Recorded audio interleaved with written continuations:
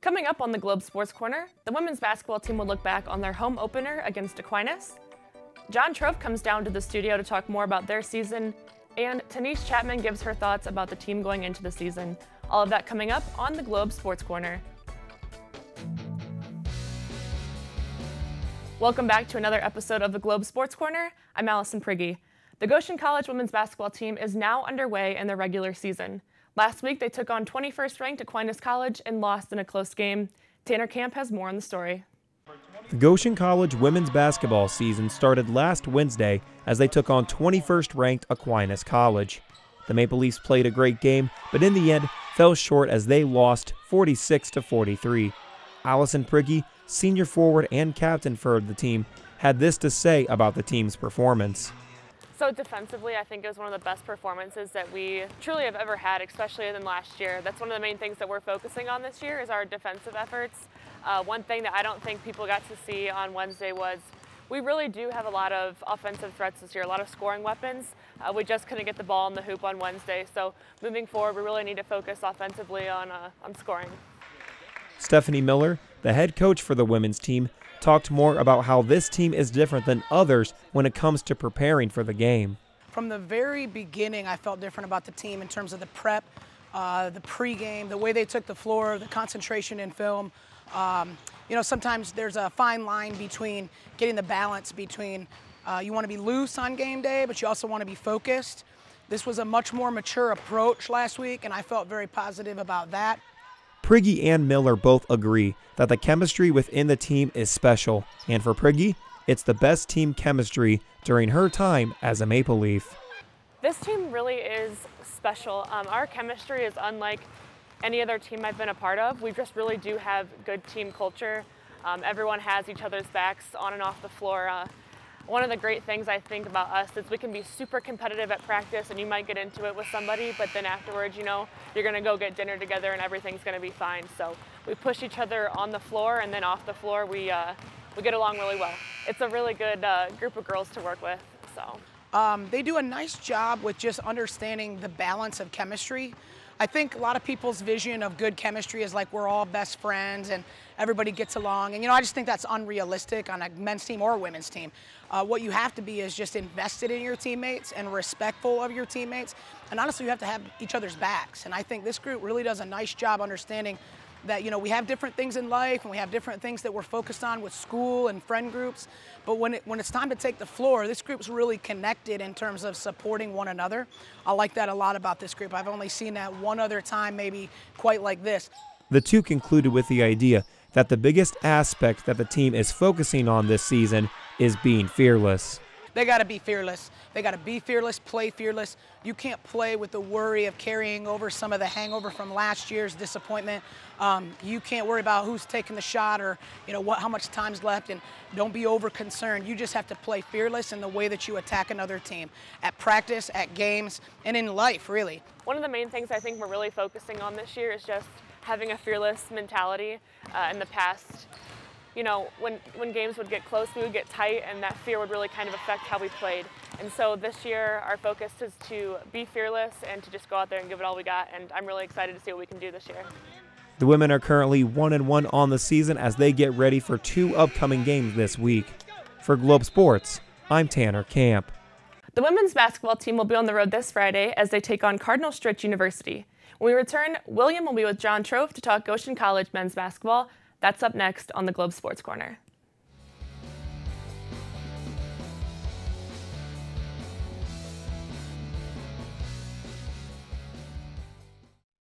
Goshen College students enjoy an amazing success record, and we have some impressive numbers to prove it. But stories of our graduates say even more, like developing a breakthrough antiviral drug for HIV/AIDS, writing #1 hits, being named one of Time Magazine's most influential people in the world for cancer research, and enjoying a broadcast career right out of college. They all started with a real-world education on a campus that makes everyone feel at home. See how the numbers add up and schedule your campus visit today at goshen.edu/visit.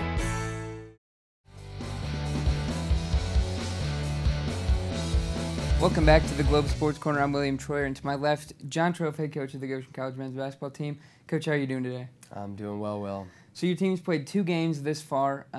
what's your takeaway from those first 2 games early on in the season with some new guys? How are you liking your team so far?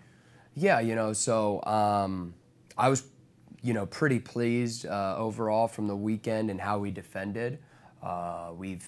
That's kind of been a thing that, at least as a coach, I take my pride on the defensive end, and our team should reflect that. And we defended pretty well over the course of 2 games. I thought we played the way we wanted to play. We played Goshen basketball. We walked out with a 1-1 record, and I think that was probably a little misleading because we just didn't make, we didn't shoot it at the level that we're capable of. But if we make a few more shots in the first game, it's probably not that close. We probably win, pretty easily. And if we make a few more shots in the second game, we're talking about a battle till the end. Yeah, so lots of new players on your team, some transfers, freshmen. What are you trying to implement to those guys as they start to fit into the rotation, the system here at Goshen? Yeah, so I think the biggest thing is they just got to compete and work hard, and that's ultimately what we want to see. I think the thing that we've seen through the first few weeks of practice, the first 2 games, is this is a competitive group, and there's the great thing is I think we've got a lot of depth this year, and guys that are working really hard in practice, and that's created the good problem of guys kind of looking behind their shoulder at their teammates, realizing, oh man, if I don't perform, such and such is right behind me trying to get those minutes. And I think that can be really healthy for a program and really healthy for us, and it gives us some options as coaches. It gives us some depth and the ability to play, maybe a few more guys than you would normally play. Yeah, so you're beginning your 3rd year as the head coach here at Goshen, but you've been here since 2014. So how's this team different from years in the past, or what do you like about them that you maybe haven't seen in the past years from teams here? Yeah, I would say from a competitive standpoint, these guys are the most competitive. Other than maybe one other year that we had that I would say would compare to that. But certainly since I've been the head coach, this is the most competitive group in terms of everything they do. In practice, they want to be competitive. Part of me has actually had to kind of loosen back on some of the breakdown drills that us coaches love, and we want to sit and walk through and do all this stuff. And kind of had to adjust for just how good our competitive segments are. There was the second week of practice, we had a day where we did 4 straight competitive drills, and these dudes were going at each other, just back and forth, back and forth. And I remember thinking, man, this is the best practice we've ever had. And then we as a staff just kind of were yeah, we just kind of got to embrace this competitiveness and maybe do a little bit less of the breakdown stuff where I think other teams have benefited from that. I always err on the side of the game's over-coached and under-taught, so I try and teach as much as possible. But with this group, I think they're an older group. We've got a lot of upperclassmen, guys that have been around either our program or other programs, and that's helped with that too. They kind of know what's going on, and the competitiveness is what really gets them going. Yeah, so you've been running the same offense for 3 years now. How's that offense starting to grow? Is there anything maybe some different looks that you've liked that you've started to see in this? Yeah, that was one thing that I was super pleased with over this first weekend, particularly.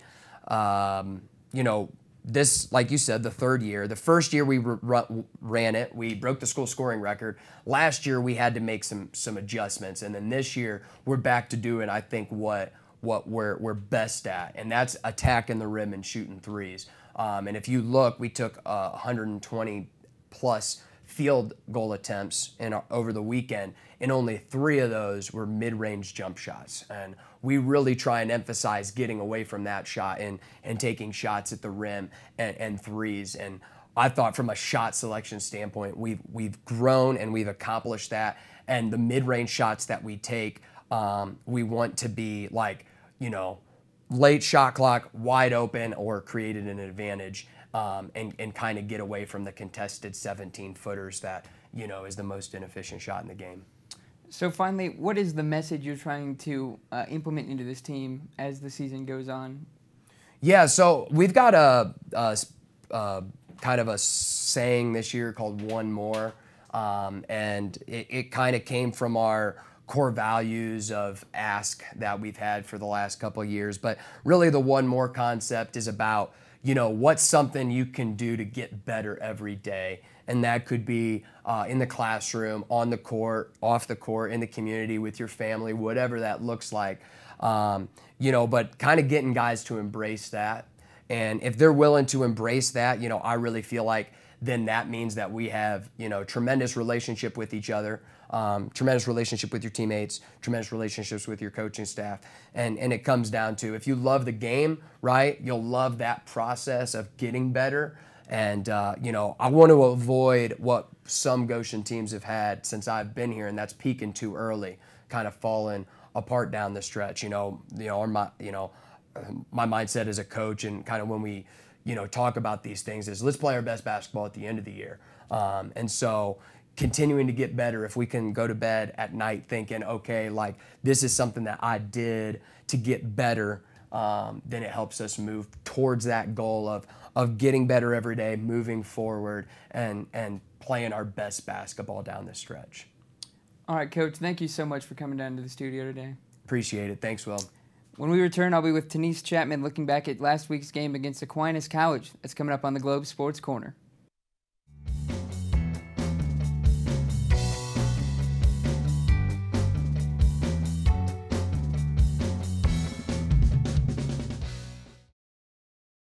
I'm getting my degree from the college named TV School of the Year 3 out of the last 4 years. It's not in Muncie or in Indianapolis. I attend Goshen College, and communication is just one of the 35 outstanding majors offered here. At GC, you will work with professionals and get your hands on the camera in your first semester on campus. How do I know that Goshen College was the best choice? Right after graduation, I start my first job, broadcasting professional baseball. Take the next step towards your career.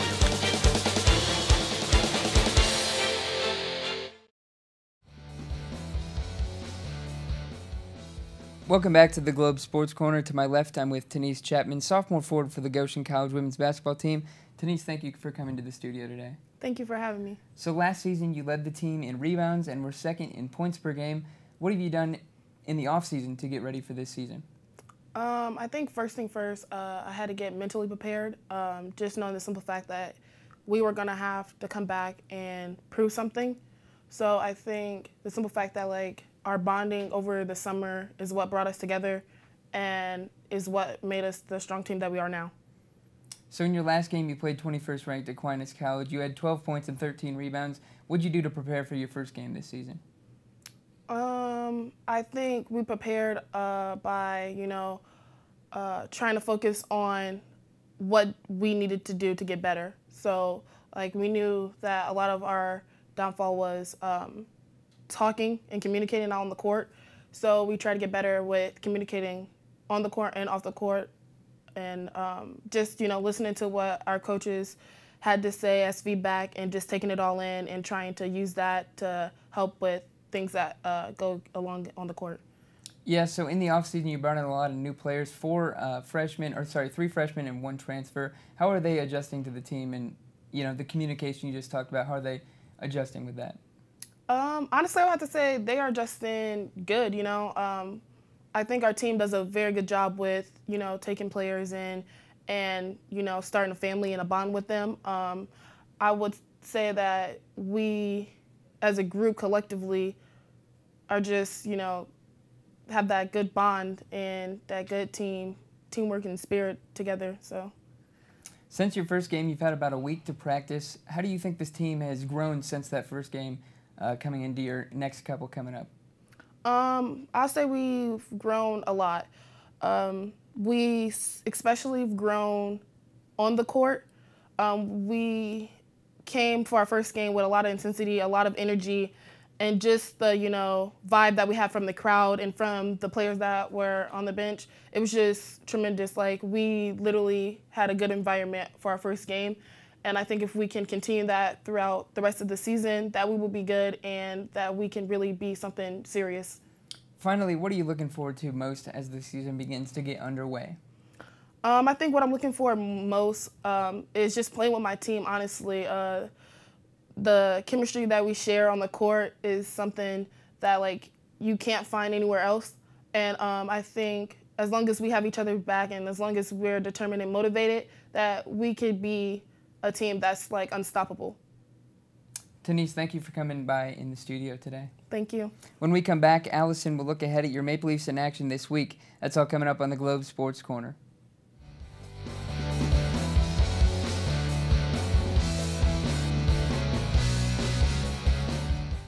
Goshen College. Everyone's at home here. Students from around the world and down the street find inspiration and lifelong friends in our unique, supportive community, right here in northern Indiana. Cutting-edge academics, real-world learning, and small, personalized classes make the difference, all surrounded by world-class culture and championship sports. Most importantly, it all leads to a record of amazing outcomes in diverse fields of study. From pre-med to social work, broadcasting to accounting, schedule your campus visit today at goshen.edu/visit. Welcome back to the Globe Sports Corner. Let's go ahead and take a look at your Maple Leafs in action this week. The women's basketball team will be in Wisconsin Friday and Saturday to compete in the Viterbo Invitational. Women's volleyball will be at home on Friday taking on Spring Arbor University while celebrating their senior night. And the team will also be traveling to Taylor on Saturday to take on the Trojans. On Saturday, the women's soccer team will take on Marian University on the road in the quarterfinals of the Crossroads League tournament. And finally, the men's basketball team will be at home on Saturday, taking on Trinity International.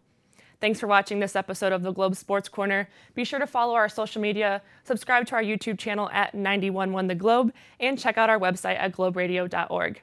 We'll see you next time on the Globe Sports Corner.